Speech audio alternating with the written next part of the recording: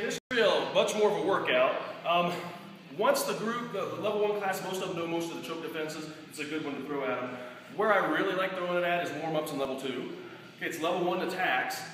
They've tested on that, maybe they'll never think about doing it again. Hence, let's make them do it again, under stress and exhaustion. You're it first.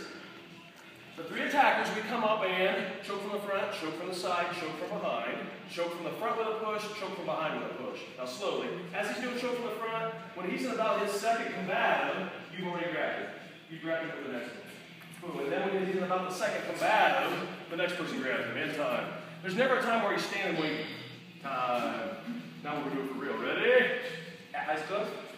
Nope, they're just coming at you. And as soon as you start beating on one, the next one's grabs you, you got to do that defense. Okay. And go! Hard, lots of drill.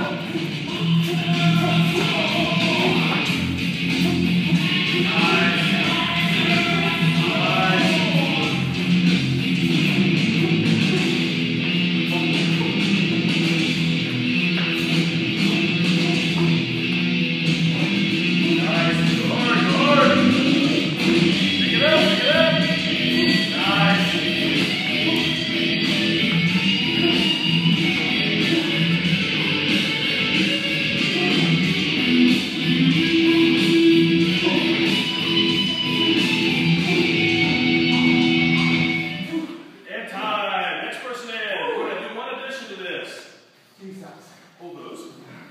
Yeah, you're tired, but it's okay. Okay, he's it.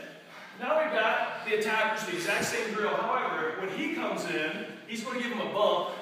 He grabs him and starts throwing tremendous knees into those pads. In time. When he's in about that second or third knee, boom, the next person comes on.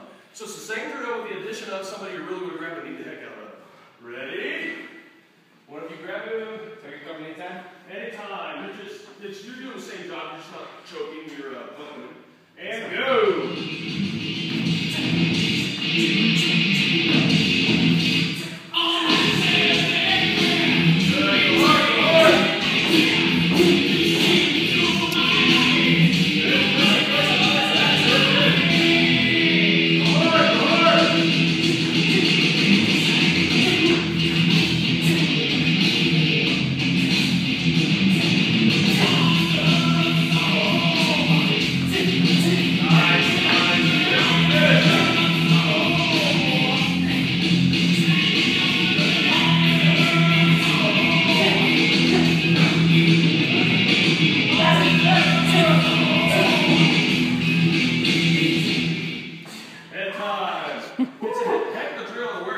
Incidentally, when I was getting ready to test for my black belt, I had to get in really good shape.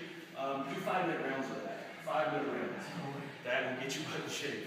Because actually, in the black belt test, they'll have you do a 5-minute round of that. That sucks. And you can quit recording. Thank you.